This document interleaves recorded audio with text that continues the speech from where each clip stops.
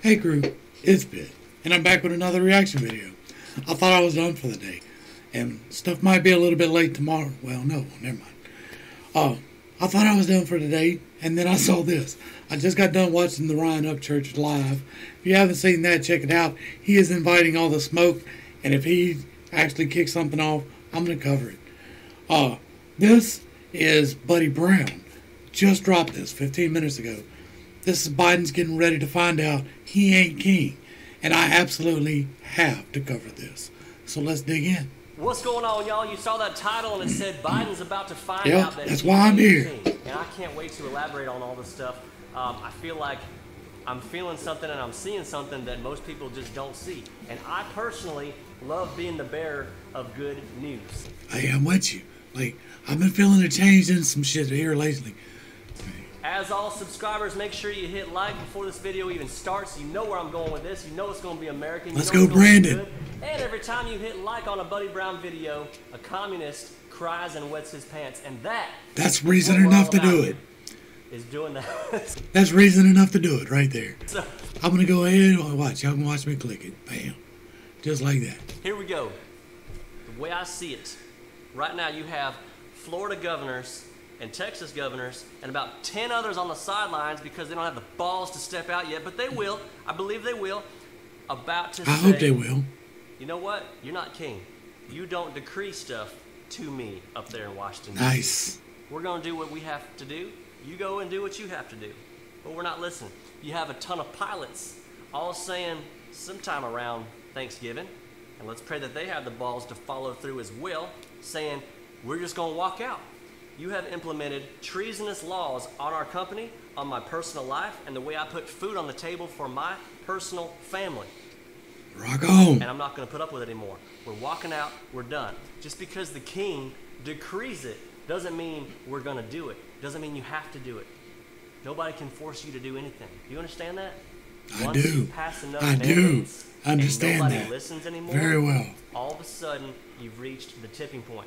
I want y'all to think back about this scene from Varsity Blues, one of my favorite movies I love Varsity Blues. A 10. Motherfucking 10. Of all time. One of my favorite scenes in the entire movie.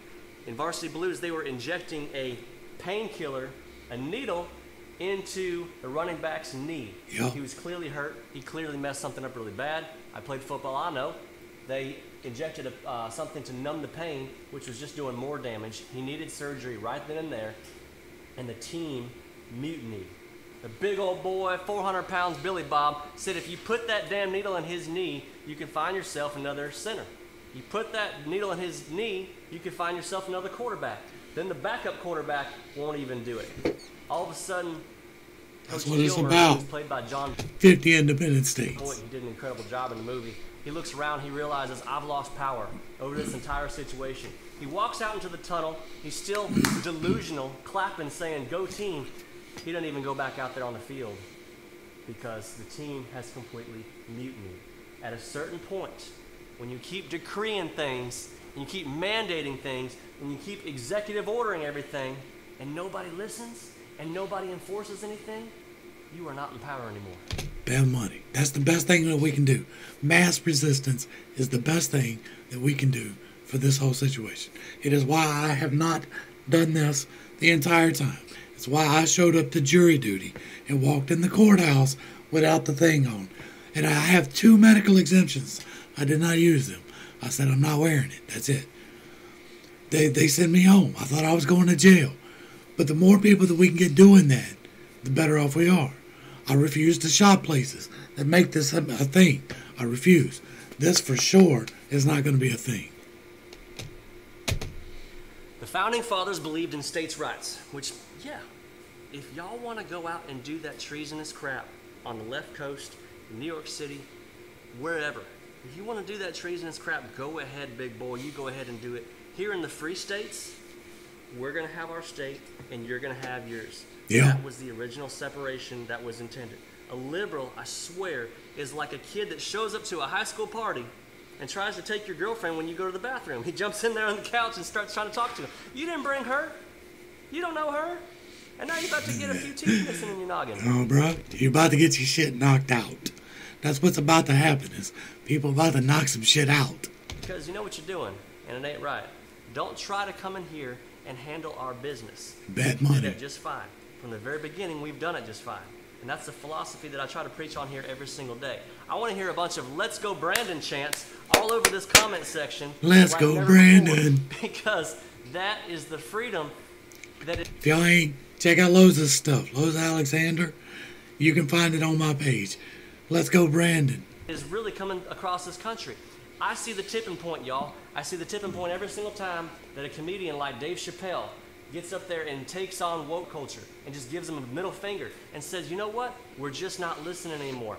I see the tipping point every time I see 100,000 people in a college football stadium again saying, we're not going to listen anymore. Yep. So now what? The king can decree whatever he wants, but we're not listening anymore. So now what? This is a revolution. This is how it starts. It is. Make your great-grandkids proud. Make your grandkids proud. Your future grandkids proud. Did grandma, did grandpa cop out? Or did they rise to the occasion? Did they do something incredible when they had the chance? This is your chance. He's not king.